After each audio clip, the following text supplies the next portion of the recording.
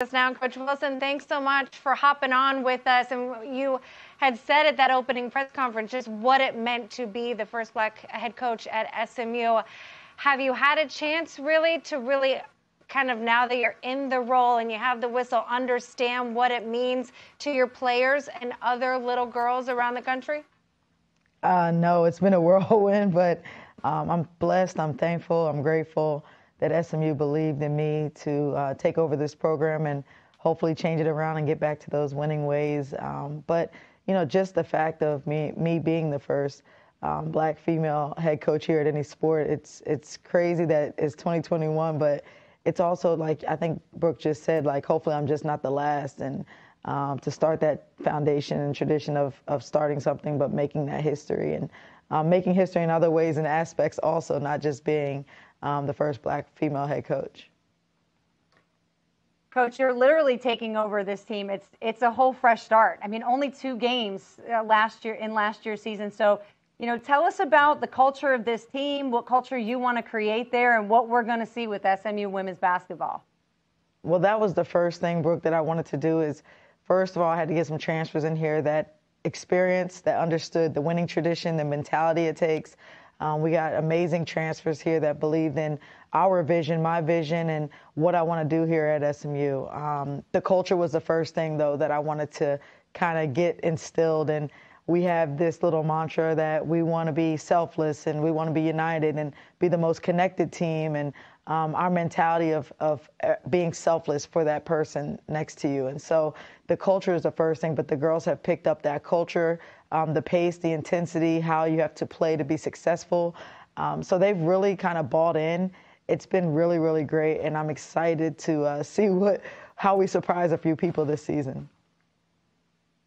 You know, a lot of time, Coach Michael Donald here, a lot of times when you get a new job, you're a first-year head coach, and you get to do the run through the media. You got to see what kind of players do we have. We get our team set. You're excited to get on the basketball court with your women. But then you have to say, oh, yeah, by the way, I have to recruit for next season, too. I'm curious. You talked about your culture, but what's your recruiting philosophy like as a first-year head coach? Well, I've been a head coach before. I've been around amazing coaches, coaching under amazing Hall of Fame coaches. But I wanted to bring little pieces of what I've learned from when I've been coaching for 17, 18 years. But right now, ours was like 214, the wave. So we were telling kids to kind of ride our wave. This is our wave. This is our thing. Be a part of history. Do something different. So that's kind of when I first got here in April. That was our thing. Like, let's ride this wave and let's get it going. And no matter the peaks and the valleys, be on this wave for each other and start something new and different. So that was what our thing was.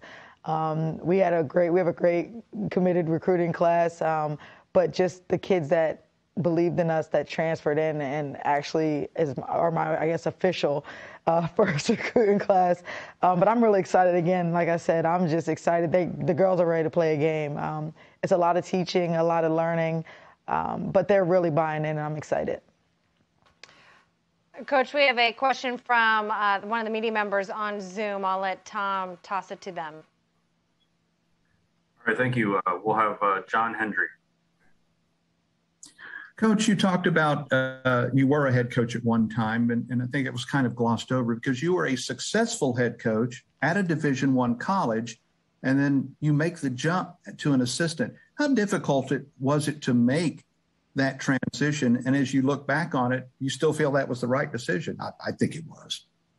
Absolutely. Actually, when I went to Baylor and we had played Baylor in that the third year that I was a head coach at Prairie View A&M, and Coach Mulkey had saw me speak at a press conference. She obviously played against us, and that was an easy decision to learn from a Hall of Fame coach and to get better and grow as a coach.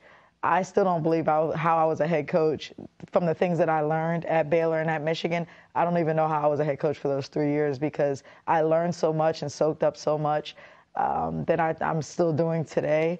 I'm just grateful and blessed that I had those opportunities to be able to learn from the best and learn from Hall of Fame coaches. So I definitely 100,000% would do the same steps and take the same journey that I took already. All right, our next question will come from Stephen Peters with SMU Rivals. Hey, Coach. Good to talk to you again.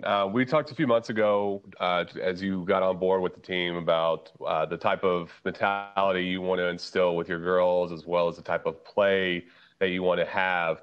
How have those girls responded so far through practice, and what are you seeing and liking out of your team right now? They're all bought into what we're doing. They're working hard, being tough, being connected. I want us to be the most connected team where we're able to, and I think Coach Jenks spoke about, is that chemistry. And the thing is, the experience that these kids, and they voted for the 2 captains that are new kids that came from successful programs. Jasmine Smith was at Rice. They won the WNIT. And Savannah Wilkinson came from Florida State, and the team voted them as captains. So just knowing, like, hey, these people know what it takes, the mentality on the court, the work ethic. And so for me, that hard work, that chemistry, that connectedness, that all is what we're little by little every day, what we're instilling in practice. And I just want to get better 1% every day and showcase that in practice every day and here in the future in games. I know that we may not see it right away because you had to recruit to what you want, but what is your style of ball that you want to coach? I'm big on defense. So I always tell the kids, there's a way to get on the court with me, and that'll be if you can play some defense. I'll find time for you on the court. But also because I believe you have to be able to defend, especially nowadays with the new rules and NCAA and how you can't touch and one touch here and there. And so I'm really big on defense, but also just kids that have a basketball IQ, that know the game, obviously that can play the game of basketball. But really, we're looking for kids that are high level, and we think we can recruit here in Dallas. It's a great marketable city, especially with the NIL, and we're able to get kids that want to come and play and be in the nice weather and play at a very great high academic, and great conference. The conference is amazing. That was what was one of the attractive things for me. The conference is very competitive. Coach, you gave us a sense of, what's important to you, defense. I think that's always going to get you some wins on the game, during the season. Who right now, though, is your number one option for offense, and what kind of offense are we going to see? Well, we don't have a number one. I don't want to spill my beans too early, Brooke, but we have a lot of new kids. Just saying, a lot of new kids that are going to have impact minutes. We have 6 transfers, 2 from Rice, 1 from Indiana, 1 from Notre Dame, 1 from Florida State, and 1 from UMass. So there's what can tell you that we're going to have a lot of power and punch from new kids that a lot of people haven't seen. So, I know we got picked second to last, and I'm really, that's probably perfect where we got picked because they only played 6 games the whole season. So I'm just really excited to get out there and compete. That's going to be my big thing, is compete with these teams every day, compete with each other, and make each other better. Coach, for the women that were returning from SMU last year that didn't get to play that season, what have you learned about what do they do over all of January, February, March to try and keep that conditioning and that competitive spirit? I don't think they did much. I got here in April, and I had a Zoom with them, and my big thing was, listen, who loves the game, who likes the game, who's committed and who's interested? Because if you're just interested and you just like the game, me and you aren't going to rock together. We're not going to connect. You're not going to like it. So I was like, raise your hand. If you're not, we can help you do other things, or you could just go to school. But for me, I need kids that have the passion that I have for the game. I need kids here that want to win, that want to compete, that are committed to this, because this is a sacrifice. You sacrifice a lot to play college basketball. It's hard work. It's a lot of tears. It's blood. It's sweat. And for me, when I first got here, it's you have to be all in now that I'm here. There's no, I'm 1 foot in and 1 foot out. And so they bought in, and they were like, okay, Coach T isn't playing. And so I'm just excited to, they're really bought in now. I have no off-the-court problems. They're connected. Their chemistry is great. They have Taco Tuesdays with the team, with each other. And it's awesome. And so like I said, I'm really excited to raise a few eyebrows when they see us come play this season. Coach T, Toyelle Wilson, we are so excited to watch you open up the season November 9th at home in Moody Coliseum. Thanks so much, Coach. Thank you. Pony up. I want to think about that. Like, you have players that are just transferring in, but you have a group of players also staying here that missed an entire season.